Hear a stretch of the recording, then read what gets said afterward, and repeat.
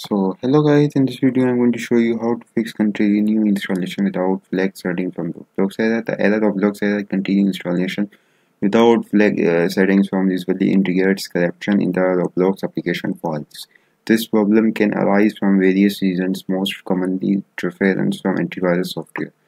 So if you get this error, simply reinstalling Roblox may not resolve this error. Instead, you must follow a procedure that has proven effective for many users.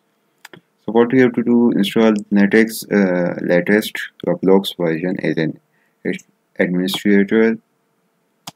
Probably installing Roblox as an administrator can prevent file corruption and potentially eliminate this error. So right click on it and uh,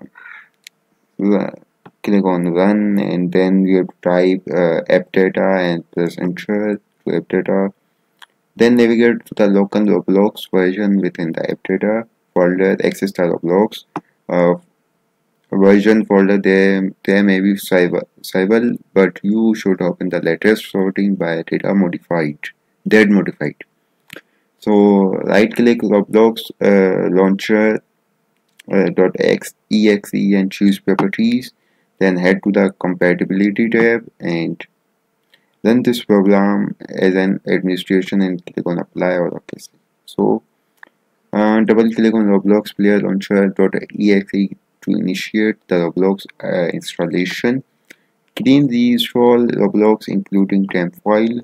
Okay, you have to press window R and then run dialog, and then we have to try local app data and enter and delete the Roblox folder. And after this, install Roblox via the official website. Should this measure fail to resolve the problem, consider using the software store version of Roblox as an alternative. You can install the Microsoft Roblox version directly to the Microsoft Store. If you continue to experience issue and need assistance, the Roblox support team is available to help, and that's how you can resolve this problem. So that's it. Thanks for watching. See ya. Don't forget to like and subscribe. If you have any queries, questions, you can comment below.